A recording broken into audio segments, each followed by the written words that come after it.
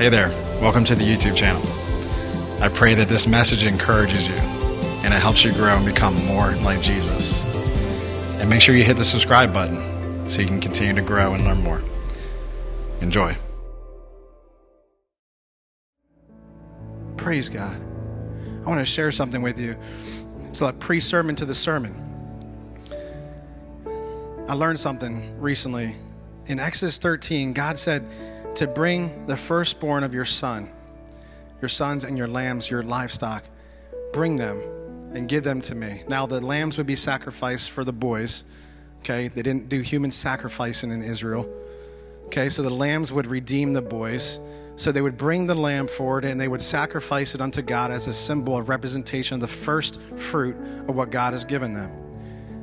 But when they had a donkey, the donkey was considered unclean. It was unedible.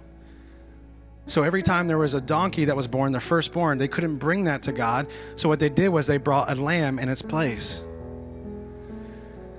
That's biblical. And for today, that the clean animals redeem the unclean animals. Guess who the unclean is? And guess who the clean is? See, Jesus was the clean sacrifice, the clean lamb that would redeem every unclean person in the world. You know what's kind of funny? Because sometimes we can be like donkeys, can't we? A little stubborn. A little stubborn. For every unclean person, there was one sacrifice, the Lamb of God who takes away the sins of the world. In John chapter 1, John the Baptist says, look, the Lamb of God who takes away the sins of the world when Jesus walked on the scene. Do you know that Jesus died to redeem every single one of you? We were born into sin. We are sinners, and Jesus gave his life. And you know what that means? God gave his best, his first fruit. And this is what it says in Romans chapter 8. I'm going to go to it. I got to read it to you. It's so beautiful. It's so beautiful because God gave his first so that we could be redeemed and saved. And it says in Romans chapter 8, verse 29, it says, and we know that God causes, I'm sorry, that's 28. That's just a good one too. You ready? And we know that God causes everything to work together for the good of those who love God and are called according to his purpose for them. For God knew his people in advance, and he chose them to become like his son, so that his son would be the firstborn among many brothers and sisters. Praise God.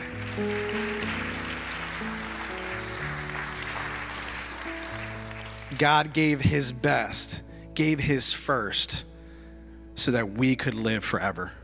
That's why we thank him. That's why we worship him. That's why we give him our everything today. And that's why he's so good. It's out of that goodness of God that we are faithful back to him and that we're good to God.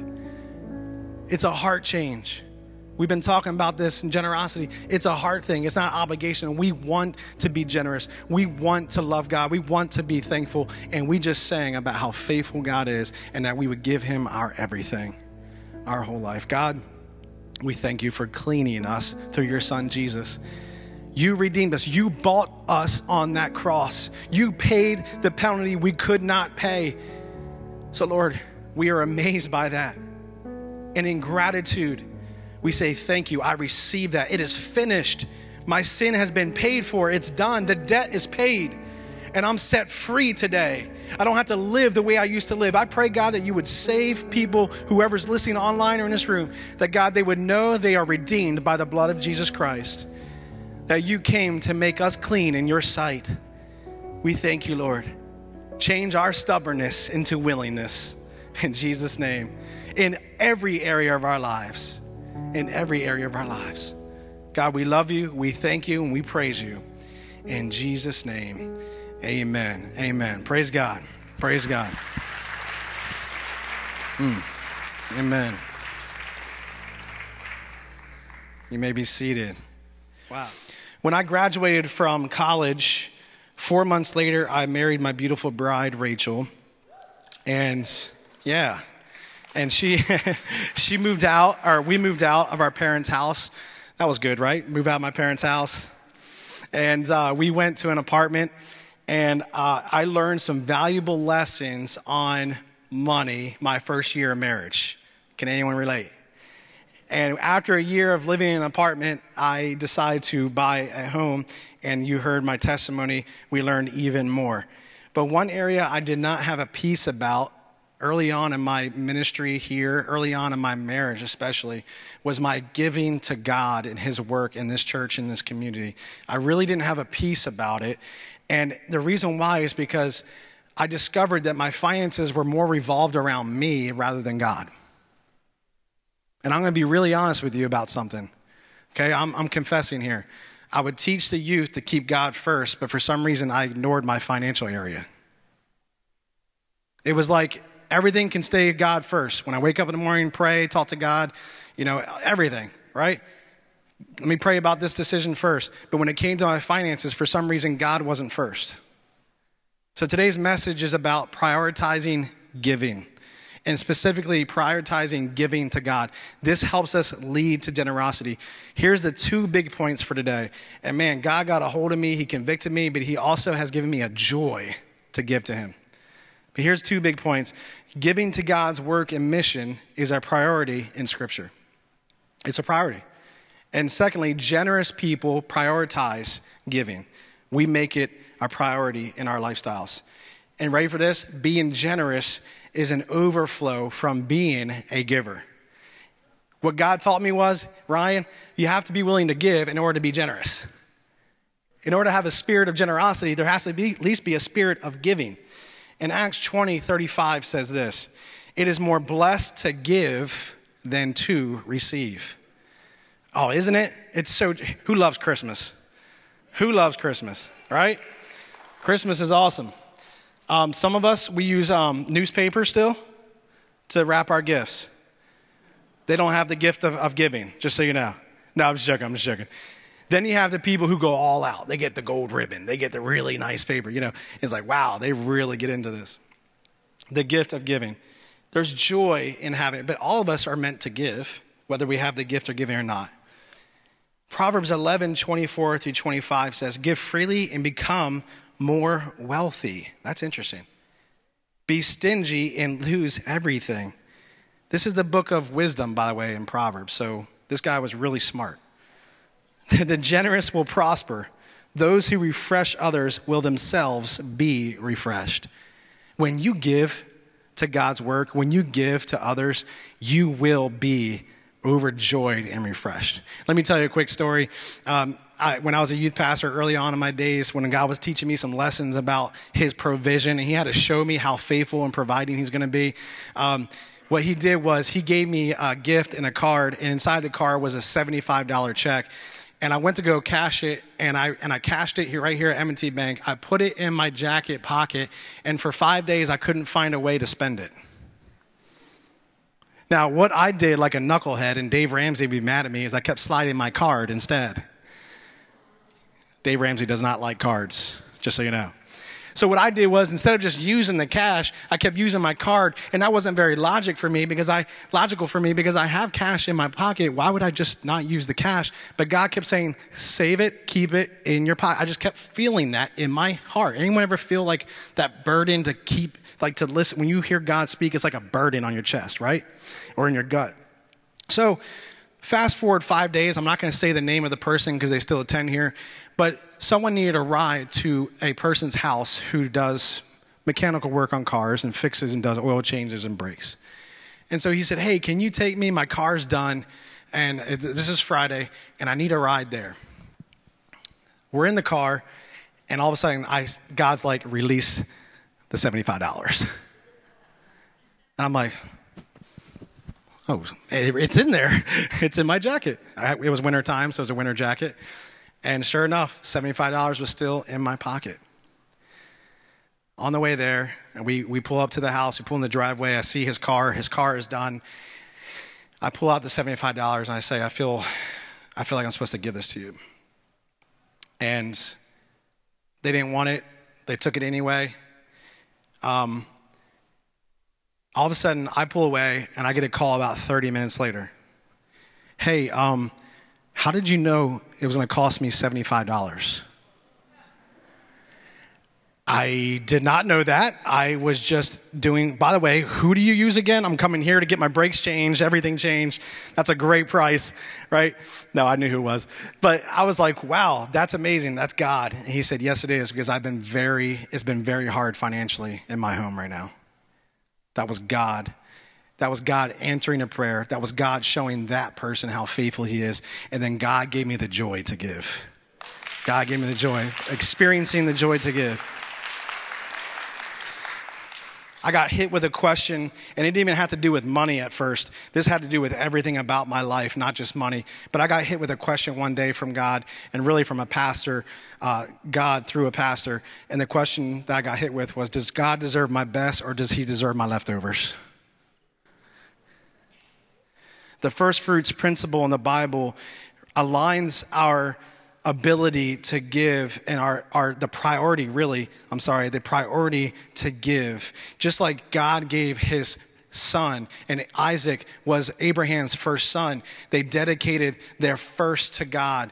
It was a priority principle. Keep God first in your life. Amen. Cain and Abel, I'm going to just tell you the story what happened. Cain and Abel, they both brought offerings to God. God actually didn't ask them to bring offerings. They willingly brought the offerings.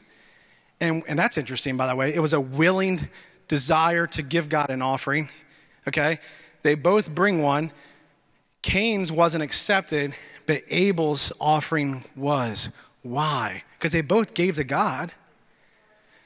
What we found out, and what there's some couple theories historically and biblically, is that in some translations, it says that in a certain time, Cain brought forth his fruit. But it wasn't necessarily his first fruits. Abel brought forth the firstborn, and he brought the fat, the best part of that animal, to be sacrificed and given to God. By the way, this was both willing to do it, and God accepted Abel's gift because it was out of faith, according to Hebrews 11:4, out of a willingness and desire to give to God. He brought his best and the first produce, the first fruits of whatever he had, and that in this case was an animal. And then there's nothing wrong with bringing fruit. The problem is Cain didn't do it so much out of faith, but out of reluctance. So God accepted his offering. What does that teach us? God wants you to give, but he wants you to give willingly. He wants you to give by faith. He wants you to trust him so he can see how good he is. And man, have I seen that myself. We go further into scripture and we see that Exodus 23, and this is important. God likes to be first, right? He deserves to be first. Exodus 23 says, you shall have no other gods before me. Do you know what we do in America? We trust in money before we trust in God. One of the best ways that you can trust God over all things, over all people, is to surrender an area of your life that is the hardest to let go of. For some of you, it may not be money. For some of you, you've already decided and already started giving to God above and beyond. But for some of us, there may be another area. It could be the trust of your kid's salvation. It could be whatever it may be. God is looking for you to trust him and to give willingly. Keep him first. Don't have any other gods. Don't even let worry be a god over him. The first and greatest commandment. Love the Lord your God with all your heart, part of your mind, part of your strength, part of your soul. All. What does that mean? Jesus is saying everything, all that you have, give it all to me. Give your whole life to me. It's to surrender your whole life to him. If he has your whole life, that's where God hit me, man. God hit me so hard. He hit me to the core of my heart. He's like, am I first in everything, Ryan? There's one area, God, you keep getting me in, and that was my giving. Proverbs 3:9 says, honor the Lord with your wealth and with the best part of everything you produce. Again, the wisest man who lived other than Jesus, Solomon. Solomon was given a choice. He can have anything he wanted. Do you know what he asked for? Wisdom. I like his book. If you want to be wise, you should read Proverbs. And he says, honor the Lord with your wealth. the best part of everything you produce. Here's what happens. Giving to God first is a principle that aligns all of your finances in proper order so God doesn't get our leftovers. What I wanted to show you last week with the jugs here is we get the resources from God. It was that green jug, and he pours into our lives, and there's some holes in our lives that need to be fixed up and patched up, and Jesus does that for us. But what I didn't show you is before he, I'm going to use my phone, before he pours into us, what we need to do is do our giving before it ever goes in, so it can't be wasted or squandered or be leftovers. Because here's what I did. I would wait to give after I took care of all of my personal things. And remember, all of my finances revolved around my needs and everything that I was worried about, everything I was concerned about. All of my finances revolved around that. And guess how happy I was? I wasn't happy. No matter how much I try to help myself, I could never find joy and happiness, because joy is tied to generosity. Did you know that? Joy is tied to obedience to God. Joy is tied to trust. And I needed to learn that the hard way.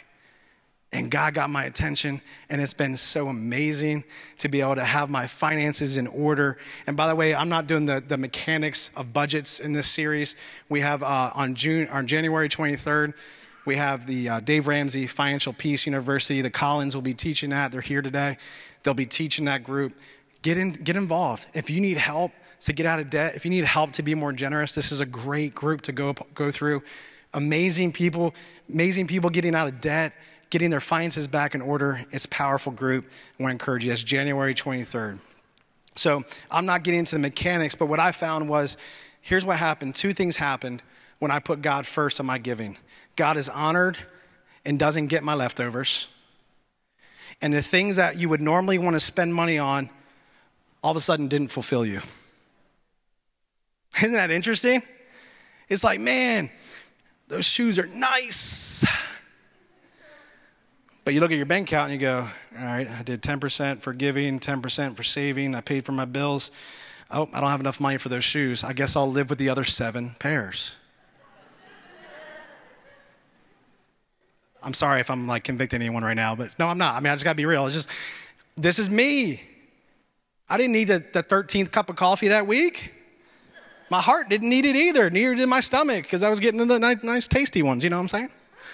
Ones with extra sugar. Hey, this might change your health, right? Because you don't spend your money on things that are harmful for you. Isn't this interesting now? Get your finances in order. Give to God first and watch him bless you. Watch him take care of everything else. Watch your desires for the things of this world grow strangely dim. Okay, the power's still on. Yes. For those of you who weren't here last Sunday at the 11 o'clock, as soon as I said those words, the power went out. Wow. So, this is what I discovered. When we give to God first, the desire for other things fade, and suddenly they are too expensive. Not giving. Ah, man, I don't have enough to give. That's a lot of money to give. No, I flipped it. When I obeyed God, all of a sudden there was the coffees and the clothes and the extra stuff I didn't need were too expensive. The cars were too expensive. You see what I'm saying? And then God saves you from the debt. Because now you're a slave to debt because you gave in to buying things you shouldn't have bought in the first place because it should have belonged to God first. God knows what he's doing, church. He knows what he's doing. He knows how to order your finances. Praise God. I get excited because I've experienced this firsthand. I've seen it in my own life, and I am just thanking God so much for his provision. So how much do we give? Well, one of the things we do in churches, one of the things my family decided to do was to give 10% to God right away. To get, before it goes in, boom, 10%. Now, you don't have to make that law where you have to do it at the beginning of the month, the first day, all that, it's okay. Some of us pull it out throughout the month or pull it out in the middle of the month, when you get paid. But one of the things my family did is we said we're going to commit and be generous to God. And that was our baseline. Tithing was our baseline for giving to God. Anyone have, this is going to be a little hard maybe because there's less people in here, but does anyone have $100 cash to be willing to bring up to me real quick? $100. Believe it or not, we had someone do it the first service. Oh, thank you. Come on up. Yes. Now you hang out with me, okay? Hang out right here. Thank you. Oh, thank you so much. You broke it up for me a little bit. Okay. You just willingly trusted me and gave me $100 cash. Security, make sure we keep an eye on her on the way out. No, I'm just joking. No one's going to rob you. We're good. You got a tall, strong husband. You're right. Brownie points for you for saying that. You just gave me willingly $100. You just entrusted this $100 to me. Now ask me for 10% back. Can you get $10? No. Now, how messed up is that I wouldn't give her back $10 of her own money? Do you think that's wrong? She gave it to me. God's giving you the breath to get up today. God's giving you the energy to work today. If you have to go to work later on, God has given you a home. God has given you air conditioning, heat, a car. He's given you everything you possibly need because everything belongs to him, and he takes care of his children. He takes care of his people who trust in him. And this is a trust test, isn't it? Well, here's 5. Thanks for breaking that up. No, you know what? Here's my 10. Thank you. And here's the $10 back to you. I appreciate this gift. Thank you. I'll use it well. No, I'm just joking. Here you go. You can have it. You have it. God bless you. Thank you so much. Give her a hand. Thank you for bringing $100 to church. I was like, man, I hope people have $100 cash because everyone uses cards and stuff like that nowadays, you know.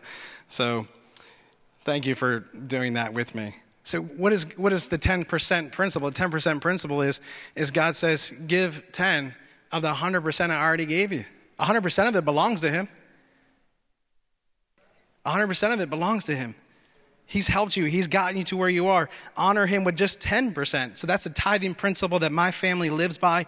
Genesis 14, I'm going to breeze through some of these because of time, because of my announcement. But Genesis 14, we see that Abram rescued Lot from being killed, and he was captive, held captive. He goes and rescues Lot, and out of that help from God, Abram gives God 10%. Go to the next verse so you can see this line. He says, be blessed by Abraham, by God Most High, creator of heaven and earth. And check out this next line. And blessed be God Most High, who has defeated your enemies for you. Then Abram gave Melchizedek a tenth. This is the priest of Salem. A tenth of all the goods he had recovered. This was a willing gift, not asked of him to give. The king of Salem, Melchizedek, did not ask for 10%. He just willingly gave him 10%. So that's the model. That's the principle that people use because of that. Look at this next story. And this is Jacob. This is Abraham's line further on. Jacob, he has this encounter with God. He has a dream, the staircase of heaven, and he's so amazed by what he sees in this dream and vision that his response out of gratitude and out of awe and worship of God is to give 10% of what he has.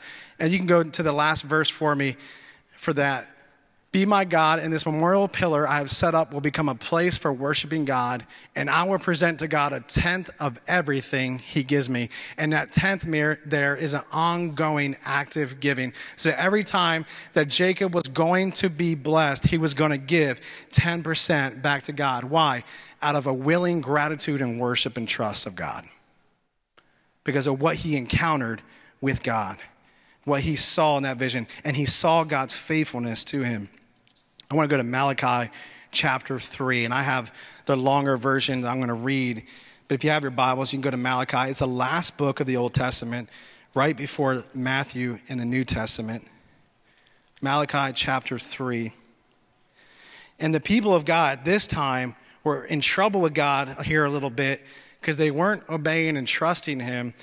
And we get some powerful scripture here. And by the way, this is the only time in scripture where God says to test me. To test me with your tithe, test me with your finances, test me with your giving. It's the only time in scripture God says to do it. It's pretty fantastic. I've never I've always just kind of been like, because the Bible says don't test God. But God gives permission in this moment to test him. This is what he says in verse 6, Malachi 3, I am the Lord and I do not change. That is why you descendants of Jacob are not already destroyed, because his promise was still there for them. Ever since the days of your ancestors, you have scorned my decrees and failed to obey them. Now return to me and I will return to you. So it was conditioned upon whether they obey. God was already there. He's there. He's waiting. Says the Lord of heaven's armies. But you ask, how can we return? We have never gone away. And then he says, should people cheat God? Yet you have cheated me. But you ask, what do you mean? When did we ever cheat you? And then God says, you have cheated me of the tithes and offerings due to me. You are under a curse, for your whole nation has been cheating me. See, what was happening was they were unable to perform sacrifices because the Levites weren't getting the tithe of the people. They were unable to properly worship God because the giving wasn't there. Wow. So their worship was hindered by the lack of their giving. Verse 10 says, bring all the tithes into the storehouse. I heard a pastor say that you can't give God your tithes because it never belonged to you in the first place. Bring it back, in other words. Bring back what I already gave you. That one stung when I heard that. Bring all the tithes into the storehouse so there will be enough food in my temple. If you do, says the Lord of heaven's armies, I will open, look at the promise. If you give to God today, because God never changes. Listen to this. I will open the windows of heaven for you. I will pour out a blessing so great you won't have enough room to take it in. Try it. Put me to the test. Your crops will be abundant. So there'll be a blessing upon your stuff, your things, your belongings, your income. For I will guard them from insects and disease. Your grapes will not fall from the vine before they are ripe. You know what he's going to do? He's going to preserve your income. So the other, let's say you choose to do a 10% tithing principle. You choose to do that as a family. He's going to protect your other 90% and it's going to flourish. I like that. That sounds good to me because I've seen my money disappear out of nowhere. You know what I'm saying? I've seen my car break down. And by the way, God's not punishing me, but God teaches us lessons. You know what happened? I was holding back my giving to God. And so guess what started happening? My stuff started falling apart. My savings account started draining. As soon as I started taking care of God first, my savings account went back up. My giving was back up. Everything was back up. Because God preserves people who obey his word and trust him. Most of all, trust him. So giving to God is an act of worship and trust. My friend Carrie Lynn, and thank you for hanging out a little longer. I realize you're wearing a mask. I know it's not easy. Thank you for being patient. I want to show you this testimony. My friend Carrie Lynn, one of our own, she's on the worship team. You'll see. She shared with me her story a couple years ago, and I just thought, man, what a powerful lesson for all of us to hear because we've been there. And I just think, man, it's so cool for her to be vulnerable and real about her own life. It's not easy to do this, to tell the honest truth about your own finances. So check this out. I pray you're blessed by this video. Hi, my name is Carrie Lynn. I've been coming to Calvary for a little over 29 years. I grew up in a Christian home where I saw my parents tithe regularly, even when it was difficult for them to do it. So as an adult, I knew that I should be tithing, but I didn't. And there were lots of reasons I didn't. I didn't want to. I felt like I didn't make a whole lot of money, and God would understand if I didn't. I also felt, oh, well, you know what? I gave money to someone who needed it this week. That counts. And I would justify my disobedience. I would hear a sermon and I'd be convicted that I wasn't tithing. And I would tithe for a few weeks, but as soon as I had something else I wanted to spend my money on, I would justify not doing that. There was a sermon about 2 years ago now, and I couldn't even tell you what the sermon was or what verses were said or who gave the sermon. But I know the conviction was so strong that day that I knew I needed to do something about this right away. And one of the benefits of working for the school here at Calvary is that I have the option to have my tithes taken out automatically from my paycheck. So the very next day, I emailed our accountant and I said, I'm struggling with this. I need you to take it before I see it. And it was a rough few weeks. That first paycheck, I saw how much had come out, and I was like, ooh, didn't think it would be that much. And at that point, I was really glad that it was something that would be automatic and it would hold me accountable, because it wouldn't be something that I would willingly do every week. Knowing myself and knowing my history, I knew I wouldn't do that willingly. And I didn't get it perfect right away. There were weeks that I didn't make wise decisions. I didn't account for the tithing coming out, and to be perfectly honest, I would overdraft my account, and that happened a couple of times. But what I have seen is God has blessed me. He's blessed me through other people. He's blessed me with opportunities to earn a little extra when I need it. And money just falling into my lap that I didn't know I needed. And then I would get a bill the next day for something. Or my car would break down, or I would need to make an unexpected purchase. And I've seen God's faithfulness through my tithing. It was about a year after I started tithing that I felt God calling me into ministry with the worship team. And I really feel like He was waiting and seeing if I would surrender my finances and see if I would be willing to make that financial sacrifice, knowing that there would be sacrifice and there would be challenges coming in my service with the worship team. My biggest justification of not tithing was I work for a nonprofit. I don't make as much as a lot of people. The church probably doesn't even notice my lack of tithing. It doesn't even hurt them. But when I look back on that, if 1,000 people give just $100 a month, that's $100,000 that goes into our church's budget to serve our community, to serve our church members, and to spread God's mission. So it's a big deal. And I know that God is going to take whatever we offer and He's going to multiply it, because that's just what He does. So I would encourage people, no matter how you're feeling about tithing, to give whatever it is you can, because God will use it. Amen. Awesome. Praise God.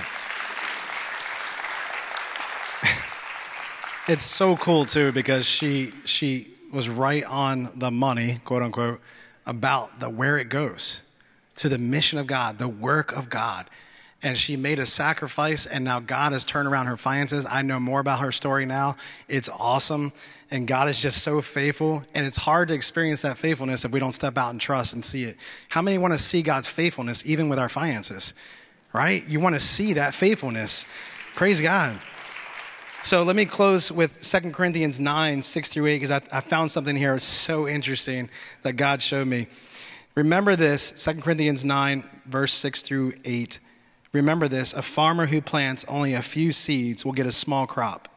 But sow sparingly, in other words, sow sparingly, reap sparingly. But the one who plants generously will get a generous crop. So sow generously, reap generously. You must each decide in your heart how much to give. And don't give reluctantly or in response to pressure. For God loves a person who gives cheerfully. And then listen to this, you ready? And God will generously provide all you need. Then you will always have everything you need and plenty left over to share with others.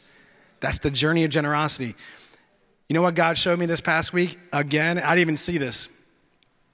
Remember how I was telling you my story about my home a couple weeks ago? If you haven't seen that service, you need to watch it. It's the first sermon. God has been so good and faithful.